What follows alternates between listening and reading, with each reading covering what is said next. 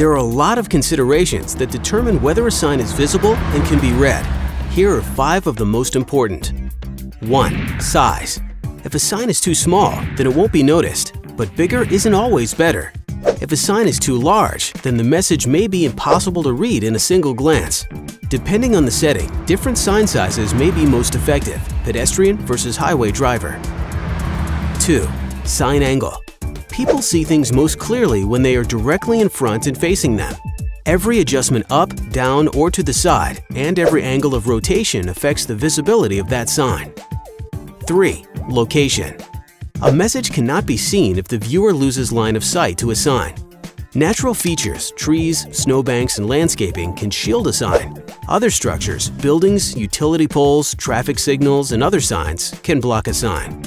Objects, pedestrians, parked cars, and traffic can be positioned in between a viewer and a sign.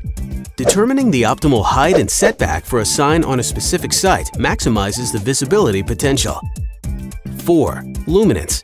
During the day, signs made from almost any material are easily seen because the sun is so powerful as to illuminate everything.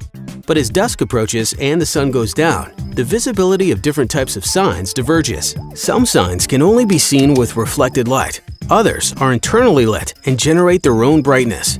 These signs usually have the most consistent level of luminance in nighttime conditions. 5. Contrast. Have you ever seen a sign with gray letters on a black background or yellow on white?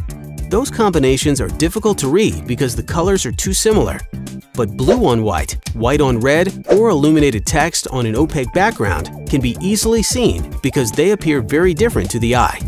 As you can see, sign visibility is very important. For more information, go to www.signs.org.